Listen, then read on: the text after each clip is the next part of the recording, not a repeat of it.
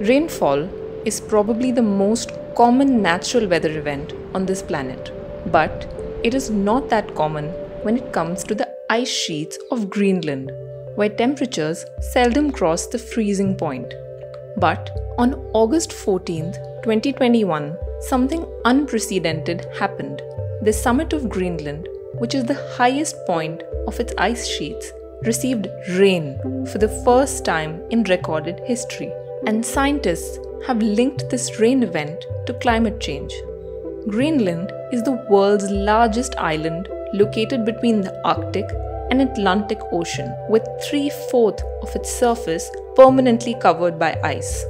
The Summit of Greenland is located at an elevation of 3,216 meters. The temperature in the region went above freezing point for the third time since 2012. This time, it resulted in rain instead of snow, extending up to the southeast coast.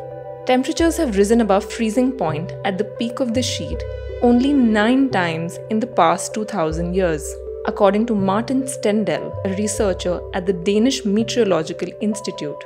The ice that melts is also warmer and darker now, absorbing more sunlight rather than reflecting it, a phenomenon known as albedo. This happens because newer, light-colored snow melts and it exposes darker snow on the surface of the ice sheet. Scientists fear that this is a concrete sign of Greenland warming more rapidly than expected. The rainfall this year saw ice melting 7 times more than what is normal at this time of the year in Greenland. A record-breaking summer temperature of more than 20 degrees has also accelerated the melting. The ice sheet received 7 billion tons of rain. This rain, combined with warm conditions, caused a melting event that has raised alarms about a rise in global sea levels. The last melting event happened on July 28th, when 8.5 billion tons of mass was lost because of an atmospheric event above the ice sheet. This was enough to cover the US state of Florida in 5 centimeters of water. The first event happened in 2019, when 532 billion tons of ice was lost to sea because of unusually hot spring months. This had led to global sea levels rising permanently by 1.5 millimeters. The IPCC report that was released this year also assured that burning of fossil fuels has accelerated Greenland's melting in the last 2 decades. Even though the retreat began several decades ago, the pace of retreat sped up in the 1990s.